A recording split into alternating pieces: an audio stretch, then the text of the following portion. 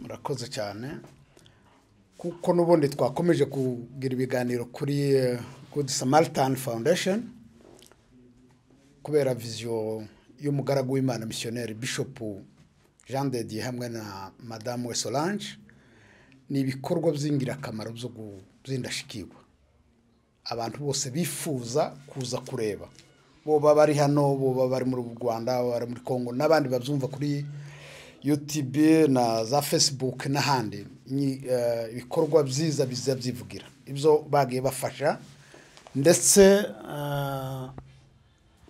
hamwe n'uyu muryango Jean de Dieu akorana nawo wagize akamaro k'intangarugero muri Kenya ku bakozi benshi bafasha abana babona ibiryo kugira ngo bibafashe mu mibereho twifuzaga ko natwe biba mu Rwanda nizo mpamvu zatuzanye ku joininga ejo tuzoba turiyo ngo tu joining officially kandi tunasaba partnership ya Neolife ko yaza mu Rwanda ndetse na Kongo iconga yo kiza kubera conference njewe mfite visa ya Australia ndifuza kuza joininga guhura na team face to face ya Neolife Australia. Wow, so amazing. Our bishop is saying the main purpose of his trip to be here in Kenya from the invitation of Bishop Jean de Dieu to this Good Samaritan Foundation. He has said the main purpose is to come to find and to get the membership of Neolife.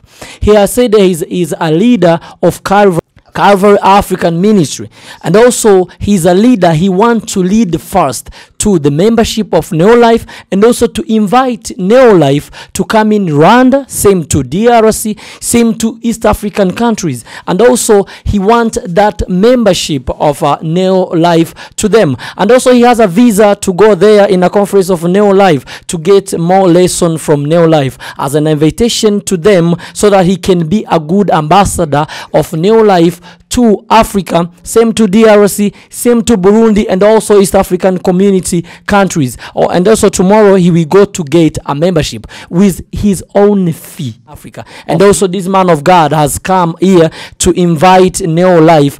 The goodness of Neolife can reach also in Rwanda and all the East African country, as they have heard what the work he's doing in Kenya. And also he wished so that Neolife can come to other countries. Thank you so much, Neolife, and also thank you so much, Good Samaritan Foundation, and the CEO of Good Samaritan, Jean de Dieu, Bishop Missionary. Thank you so much, and his wife, Vice Solange.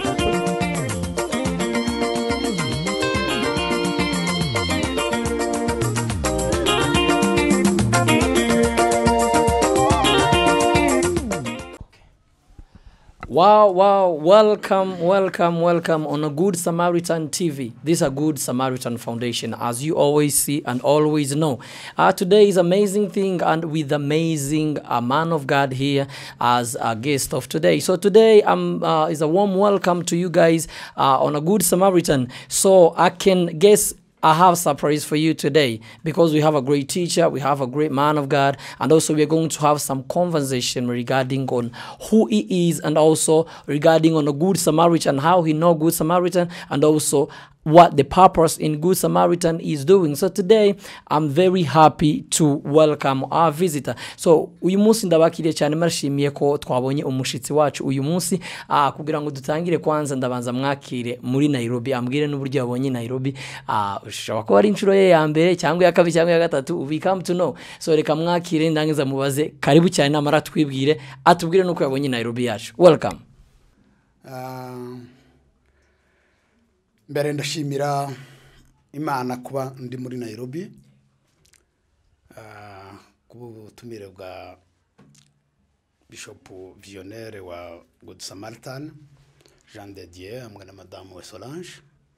Uyu munsi shima Imana na timu yanakiriye ndetse nibyo batwakirije. Nitwa Benjamin sibo muzi, ndo Bishop natangije ministry yitwa Calvary African Ministries 2005 nibwo twabonye ubuzima gatozi dutangira ibikorwa bya unity and reconciliation u Rwanda rumaze kugira critical event ya genocides against Tutsi, byari ngombwa ko imitima yasenyutse yongera igasubirana. Imana impawe umutima w'umuhamagaro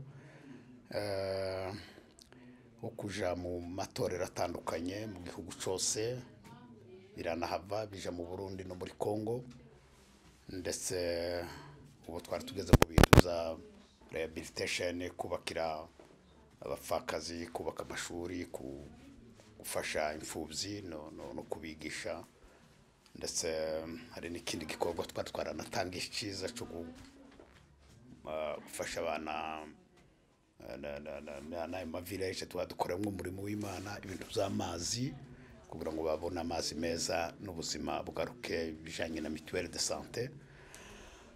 Ni muri urwo rwego rero uko twamenyanye n'umukozi w'Imana, igikorwa cyiza iteka kirivugira. Si ubwa mbere ngeze Nairobi, si n'ubwa kabiri, nsanzwe nza mu makonferanse kenshi, ariko nagiye mpura n'abantu benshi bambwira igikorwa cyiza umukozi w'Imana Jean de Dieu yatangije 2016, aho yafashije imfubyi n'abapfakazi ndetse n'ibigo by'amashuri n'abakobwa bababyariye iwabo, bikiza no kuja muri Congo gifasha imiryango yacu twe tuvukamo y'abanyamurenge muri Congo. Icyo gituma twese twifuza kugera ku cicaro ca Good Samaritan Foundation in Nairobi, ari uyu munsi twaje kureba ofisi cyangwa ibikorwa bikorwa, ari ikintu gitoya gitangiye kwambukiranya ibihugu. Kuri izo mpamvu hari abantu bafashijwe, hari ibintu bijanye n'imirire, hari ibijondo bijwane n'amavuriro yabo, kugurwa amatera, guhabwa ibiryo. Ibyo ni ibintu byashimishije umunyamurenge wese ku isi, ndetse n'abandi bantu n'imiryango yindi yumva ko hari igikorwa cyiza kigomba umuntu wari wese ashobora gutera inkunga. Nizo mpamvu turi hano kugira ngo turebe icyo twafasha, ndetse tunishimira uburyo yanadutumiye kugira ngo tujoininge Neolife, kuko n'ubundi twari dufite umugambi wo kuja Australia. Nsaba ko tubanza tukaza twajoininga, hanyuma tukareba ko twanakorana hoba hano no muri Rwanda ndetse no muri Congo. Wow, aitanagira no kukibazo nari mfite kumubaza, because he's a guest and he was talking about how he knew this Good Samaritan Foundation, and also he has a great thanks to the founder CEO of a Good Samaritan, and also the great work he's doing in an orphanage, widows, to help those who is in need of everything. So even he reached even in our DRC Congo at home. So Bishop here, Benjamin, is very, very thanking CEO of Good Samaritan, Jean de Dieu. So I come to a question that I have. How did you know Neolife? Neolife iteka ibikorwa byiza aho birivugira. Neolife yamenyekanye kubwa umukozi w'Imana missionnaire Bishop Jean de Dieu, kuva atangiye Good Samaritan, amaze kugera muri Australia yahise ajoininga Neolife, baza guhuza mu bikorwa, amaze kubabwira burden umutwara afite wa Afrika, wibazo abanyafrika tugira, byo bizimirire, byo by'ubufasha butandukanye.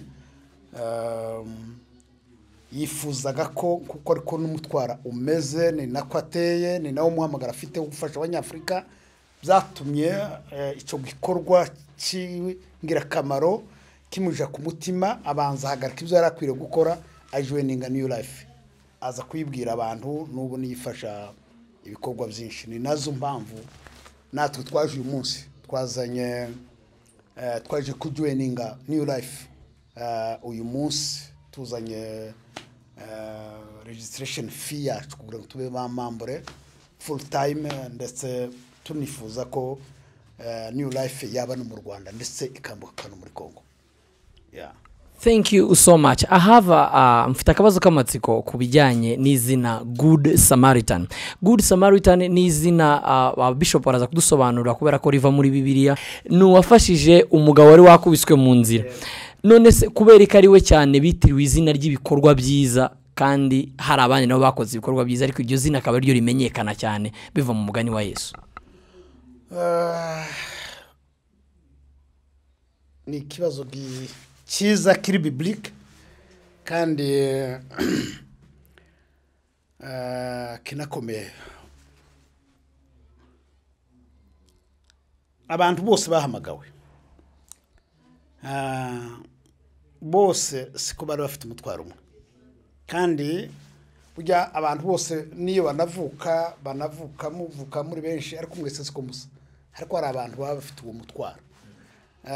Ugereranije Jean de Dieu yumviye kiriya jambo rimuja ku mutima kuko ni igikorwa cy'ubufasha cy'ubutabazi.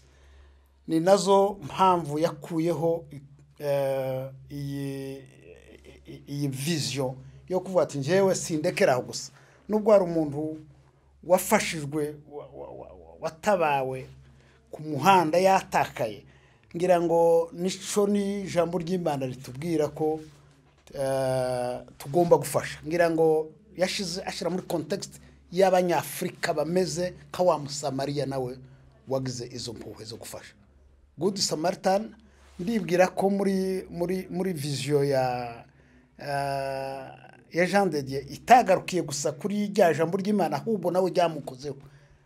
Nizo mpuhwe n'uyu munsi afitiye abakobwa babyarira iwabo, nizo mpuhwe afitiye bari abana babyarwa ku mihana n'indaya bagatakara akabazana mu bigo, nizo mpuhwe afitiye abana batiga bafashwa kwiga, nizo mpuhwe afitiye bari abakongomani uriya muryango yacu iri Kongo bahunga buri munsi bishwa bazira uko bavuka, bazira uko bavutse, bari ku misozi, afata amafaranga yose akabagaburira, akabagurira amamatera, akabavuza. Ndibwira ko ni wa mutima w'impuhwe, ni naco ijambo ry'Imana ritubwira ko tugomba gukora icyo kintu.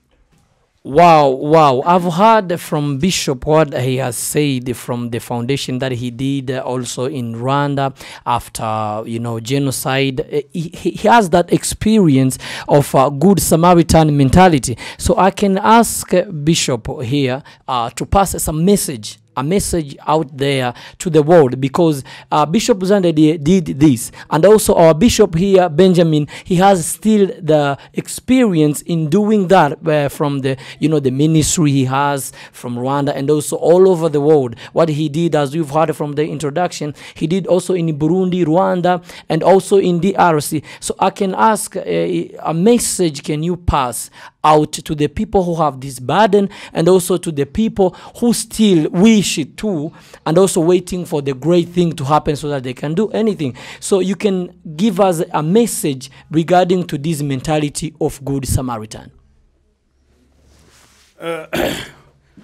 Ndibwira ko igikorwa cy'ubutabazi, igikorwa cy'ubufasha, igikorwa cy'umutima w'impuhwe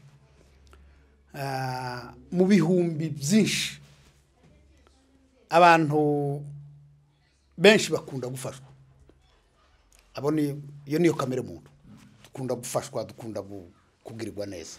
Ariko la différence, ikinyuranyo ni igihe, ikinyuranyo nuko Jean de Dieu yagize uwo mutwaro umubamo, iyo burden imubamo kugira ngo afashe bari abene wabo b'Abanyafrika, atitaye yuko ari mu Kongo, noneho atangira no muri Kenya ku Banyakenya ubwabo. Urumva ko ico ni gikorwa c'impuhwe, ni gikorwa cyo mu Bumana, ni gikorwa nico Yesu yadusigiye. Ni nacija muri Imana dusaba ko tugomba kugira impuhwe ka wa Musamariya mwiza. Yeah. Wow, thank you so much. As we are concluding our show of today, we've had, I mean, we have a great things, and also we've had a great lessons from our bishop. So I can give out the mic for the thanks to, as we always twabivugagaho twabikoragaho uburyo dushimira bishop. So today I also want bishop here also to conclude by thanking Bishop Jean de Dieu from by starting this Good Samaritan Foundation, and also from these Neolife leaders, so that we can conclude by thanking them. Thank you so much. Yeah. Kuba no kwacu turi hano kuko umukozi w'Imana dutumiye, twarakozwe ku mutima kubwo vision yatangiye. Ujya nta kindi kibaho gikomeye naca abantu b'abanyabwenge bazakurikira igitekerezo gikomeye, kandi cya gitekerezo gishobora gukora changement, gukora la différence.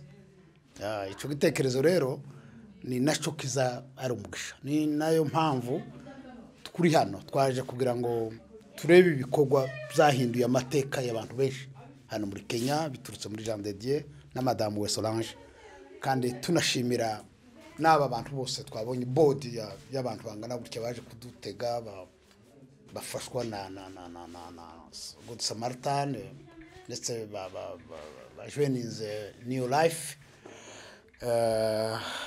baretse imirimo myinshi yabo kugira ngo bihera Imana gufasha abantu batuye muri Kenya, ndetse bahaye nifuza ko bikorwa binakomeza aho bano mu Rwanda ndetse no muri Kongo. Wow, thank you so much. So our bishop, he is here in a Good Samaritan, and also he is joining Neolife Foundation. He has pleased with the work of Neolife, as regarding to the health. They really help because they supply and provide a good food supplement to everybody. So in the side of business, he has wished to join, and also in the side of health, he has wished to join. So I can ask the last question, because we have let me go in our language. Uyu munsi dufite a bishop wacu kubera ko yadusuye, yaje kumenya ibikorwa bya Good Samaritan, yaje kumenya no kujoininga Neolife. So harakantu tubafitiye kubera ko dufite n'igitaramo. Umwarimu mwiza cyane. Dufite igitaramo ku munsi wo ku cyumweru ni mugoroba. Hari igitaramo guhera mu gitondo, azaba ari muri Grace Tabernacle Kasarani. Tuzatangira igitaramo cya Good Samaritan mu gitondo na nimugoroba. Niwe preacher, niwe mwarimu uzabuhari, niwe speaker uzabuhari kugira ngo atwigishe. N'umwarimu ufite experience irenze cyane, as you've heard from the interview. So I can ask him so that he can tell us a little bit on the visitation and what you want the people to hear from you on Sunday, and also your message to the people from you. Thank you. Yeah. Rakoze cyane. Ndishimiye kubw'ubutumire bwanyu nka Good Samaritan Foundation hamwe na Grace Church. Ndifuza kuzaganira namwe hejuru ya migati 3.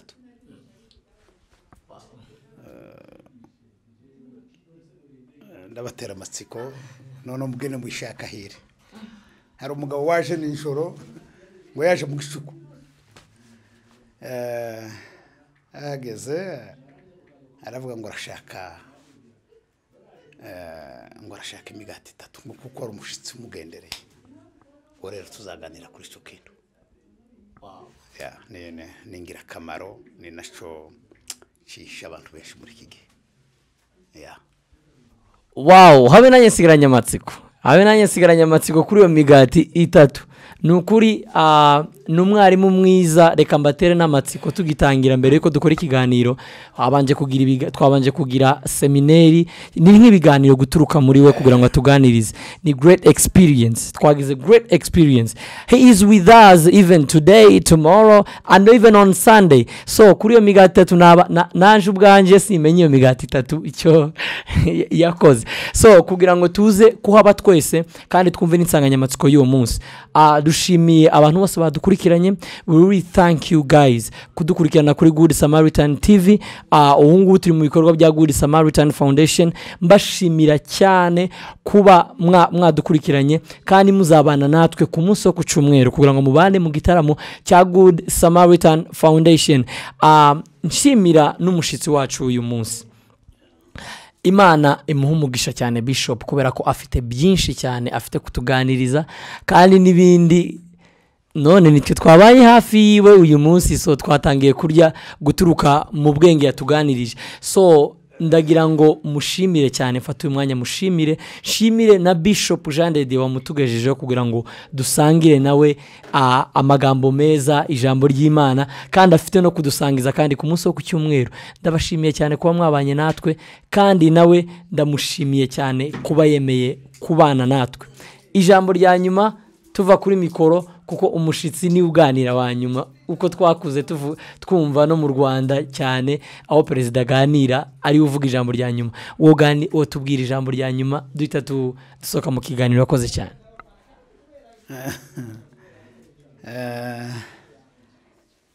Bibiliya dutangira twavuze ngo Zaburi ya 118:24 Bibiliya iravuga ngo amagambo ya Dawidi ngira ngo yaravuze ngo niyo umunsi Imana yaremye ngo tuwishimiremo kandi tuwunezererwemo. Kwishima no kunezerwa ni ibintu bibiri bigize ubugingo bw'umuntu, cyane cyane kubamenya Imana. Kuba uyu munsi rero ndi hano kubwo imirimo ikomeye aba bagaragu b'Imana batangije bari muri Australia, umukozi w'Imana Jean de Dieu hamwe na madame abari hano bakomeje kubuhirira.